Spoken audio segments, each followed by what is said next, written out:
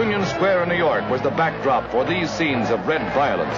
From their ranks will come the saboteurs, spies, and subversives, should World War III be forced upon America.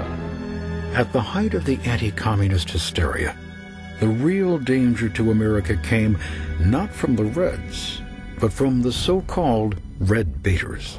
Even if there were only one communist in the State Department, even if there were only one communist in the State Department, that would still be one communist too many. Of all the demagogues who exploited the Red Scare for political gain, no one matched the senator from Wisconsin, whose namesake, McCarthyism, would come to define the entire era of political persecution. Senator Joseph McCarthy emerged from virtual obscurity in 1950 when he claimed he had a list of 205 communists working in the State Department.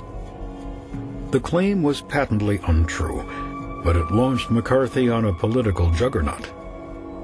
For 4 years, the senator ran roughshod over civil liberties, while the news media served as a conduit for his reckless, unsubstantiated charges. He had been a member of the party that he had recommended. McCarthy's audacity knew no bounds. He accused Secretary of State George Marshall, the architect of the Marshall Plan, of infamy so black as to dwarf any previous venture in the history of man. He threatened President Truman and suggested the Democratic Party was a bedfellow of international communism. The hysteria of McCarthyism seeped into every aspect of American life. People rushed to condemn friends, neighbors, and co-workers. Many were fired or shunned for perceived left leanings. Though McCarthy wore a cloak of patriotism, his abusive actions had a chilling effect on democracy. He was told, "You have created an atmosphere so vile that people have lost confidence in their government." But slowly, the tide began to turn. Dissenters spoke out. McCarthy to wear a new case of known red in Army. The respected journalist Edward R. Murrow attacked McCarthy's repugnant tactics on his investigative TV series, See It Now. 1 month ago tonight, we presented a report on Senator Joseph R. McCarthy. We labeled it as controversial. McCarthy remained characteristically defiant. If I am giving comfort to our enemies, I ought not to be in the Senate.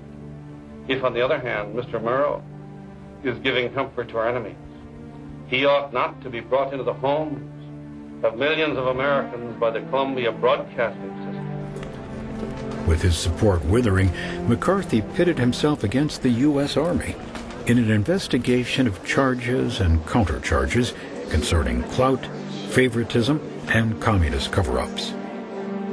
Unless we make sure that there is no infiltration of our government, then just as certain as you sit there, you will see a red world.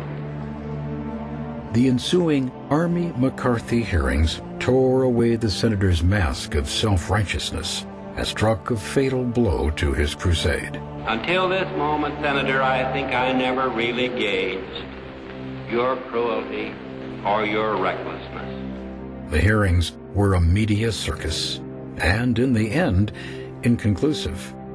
But for the tens of millions of viewers who tuned in to watch, McCarthy was revealed to be an arrogant, blustering tyrant.